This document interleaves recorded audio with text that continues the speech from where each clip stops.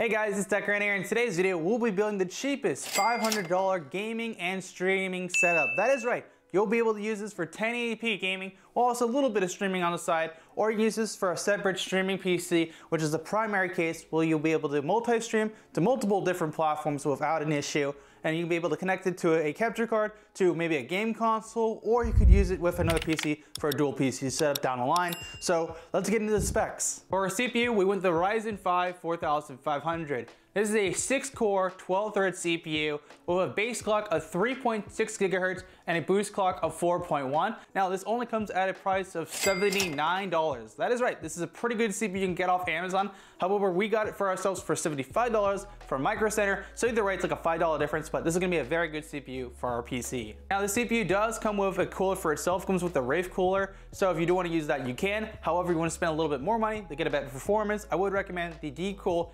AK400, because I've been using that one. It's so good, so easy to install. So if you want a little bit more performance for $34, I will have that link down below. For the motherboard, we went with Gigabyte 450M. This is actually a good motherboard that's only $89. That has all the stuff you need, Wi-Fi, onboard Ethernet, all that jazz, and doesn't have any RGB, so it's of course a low price of $89, but just to get the job done. For our RAM, we're going with G.Skill, actual DDR4 3200 megahertz RAM. That is right, this is some pretty good RAM that you can get at Micro Center for pretty cheap. We actually got this for even cheaper, which was like $35 on the market, and I bought it for $32, so I get to finally put into some use. We got this off like Facebook Marketplace, and I had no problems while testing it, so that's a good sign. My biggest concern with this is we're gonna build this thing and it won't work.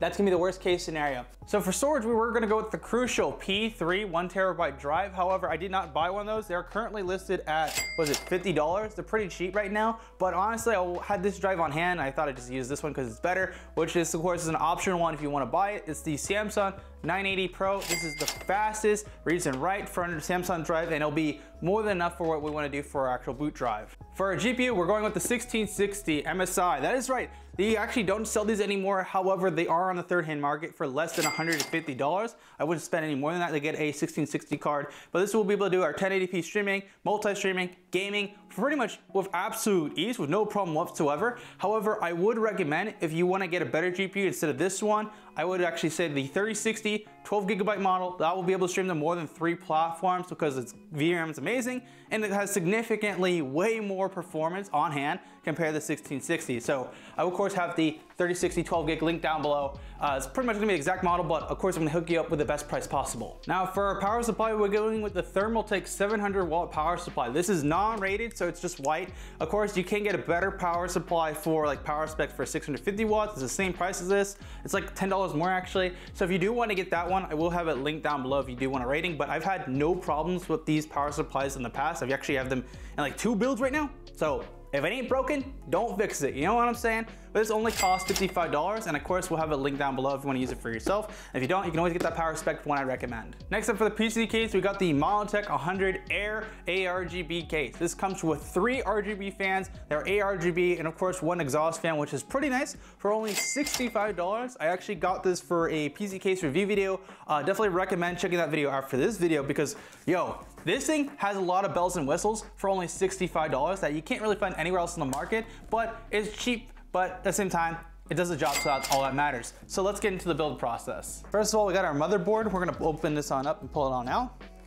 This is gonna be really easy to actually set it up. We're actually gonna set everything on the motherboard by first closing the top of this, and we're gonna use this actually on the build process because we wanna get as much installed on the motherboard before we actually place it into the case. So let's just get that for us.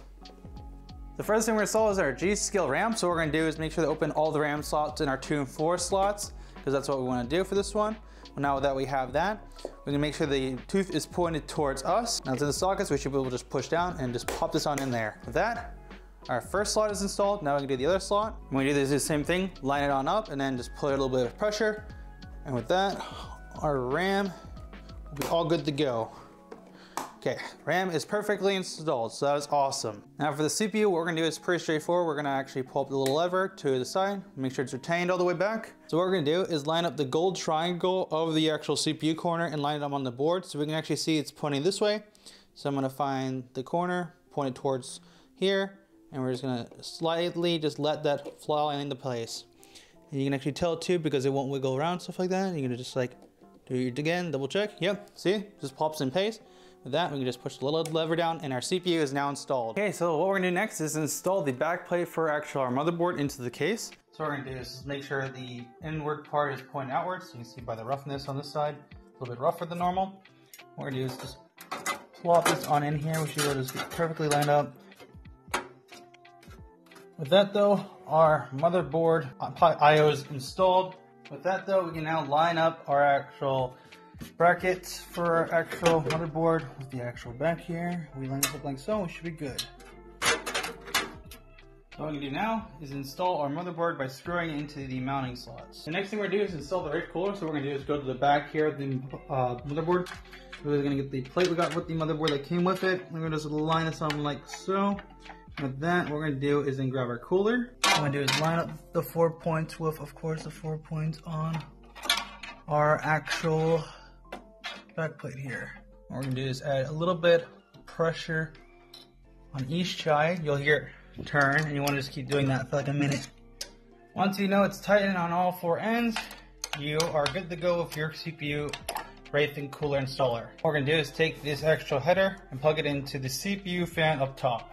You can see it's the CPU fan there. We're just going to line this on up like so for 4 pins. And then we're just going to guide that in there, and bang, our CPU cooler is installed. The next thing we do is install our M.2. We're just going to take the tooth and point it down on the motherboard and line it on up with our actual M.2 slot. We have 2 of them on this motherboard, if I remember correctly. And we want to slip this on in here. Once that's slipped on in there, what we'll want to do is get a screw and tie it and screw it down. What we're going to do now is just screw this on in, and with that, our M.2 is installed. There we go. M.2 is taken care of. So, I finished up editing the GPU, plugging in everything. So, best case scenario, I plug everything in and it just works. But worst case scenario, something goes wrong and I messed up. Moment of truth, HDMI is in. Power is about to be on. Will this PC boot? That will be the question. Oh, that's a good sign. Okay, we got it. We got the PC to work. It actually worked. Okay. Okay, so what we're gonna do now is actually install Windows onto it. What we're gonna do is just plug in our USB thumb drive for Windows 11 because I have that on hand. We're gonna start that on up. Okay, I didn't get in the BIOS, but I can always fix that later. We'll just install Windows for the time being. So we can just install Windows 11. We don't have a product key, so we can just skip this part. And then what we're going to do is just Windows 11 Home, custom installation, yes, install into our drive, perfect. And then it's just going to start installing Windows. Okay, so we got Windows installed, that's all good to go. So what we get to do next is actually we're going to do enable XMP on our computer. So we're going to just reset here. And while we're resetting, we're going to go into our BIOS and enable our megahertz to be 13 megahertz instead of being base. So I'm going to keep mashing the delete key right here, and we are now in the BIOS. So we're going to go under advanced memory settings, and you can see I already have XMP enabled, but for example, if you want to enable it, you got to go to extreme memory profile. You got to make sure from disable to enable, and then when you've done that, you're good to go, and then you just exit and save. And with that, our PC memory is now what its rated speed is. So now that this PC is finished, we're going to close the side panel here, go game with it, but at the exact same time while we're gaming, we're going to stream with this PC just to show you guys how good this thing is when you actually start gaming and streaming with it. It's actually insane.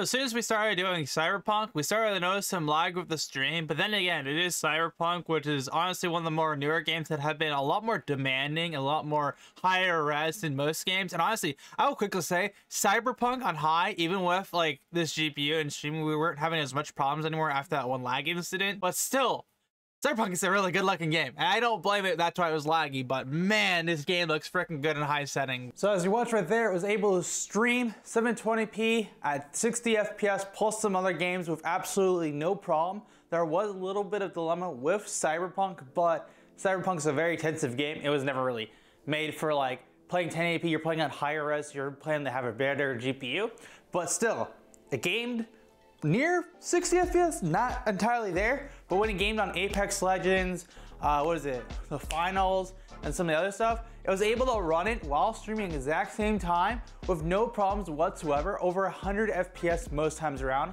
which is honestly just kind of crazy to think about. So this is a great PC if you've got 500 bucks on hand, you want to build for yourself, and of course you want to spend a little bit more money, you get a better GPU, get the 3060, 12 gig model, so 1660, and yeah. But what do you guys think about the streaming PC here today? Do you guys think it's a good build? Do you think it's a bad build? Let me know in the comments down below. But if you guys enjoyed this video here today, make sure to smash the like button and get subscribed so you don't miss our future tech content, because I got a lot more stuff planned for February. We got a monitor review video, we got a few actual capture card review videos, and we got some other stuff here. And if you guys have anything you want to see a video on, let me know in the comments down below, and I'll see you guys when I want Tech Grant out.